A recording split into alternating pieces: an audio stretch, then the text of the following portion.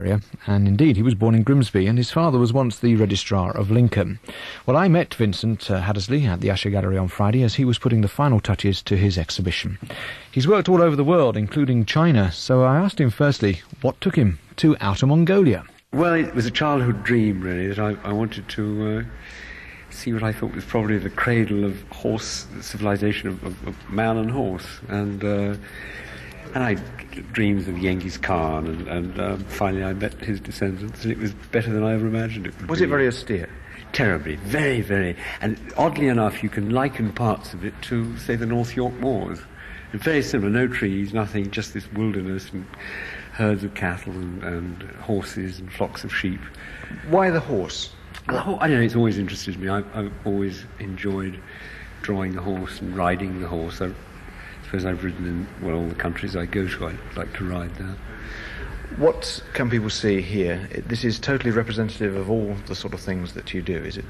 I would say so. I mean, we have one or two things of Inner Mongolia. We have England, France, we have Cannock, just next to Lincoln here, and Digby, Redbourne.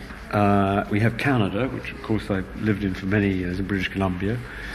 And they're very typical Indian villages, and a couple of Indian portraits. I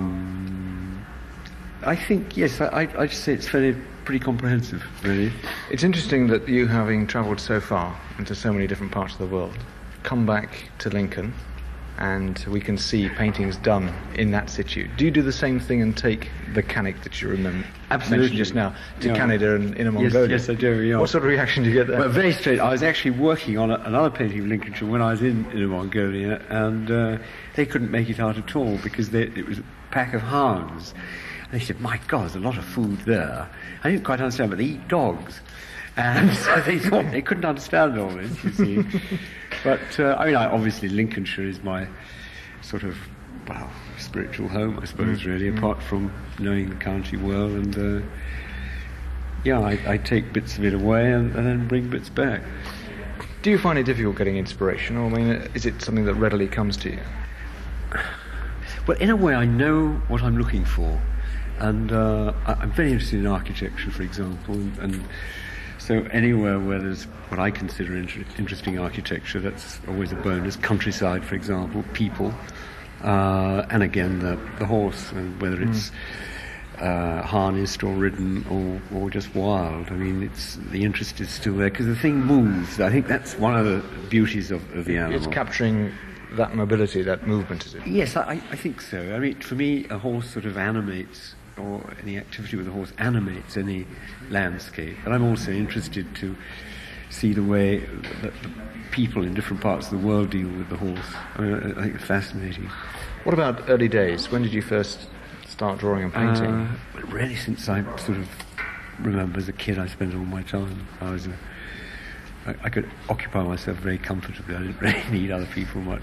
Did you ever dream then that it would turn into not really a way of life such as it has today? No, I didn't think so. I mean, it was after a while, I suppose, I thought, gosh, it'd be nice to do this all the time. And I was much older by that time. And then, of course, I couldn't afford to because nobody wanted to buy a painting. Hungry artist. Yeah, absolutely true. It takes a long time. I mean, it's obviously inspired people in the past, whether they be musicians or writers or painters. The difficulty of not selling, getting known to a public, but yet still wanting to sit there and paint and not earn any money. Well, you see, I think that if you're interested, I think money has to be a secondary thing.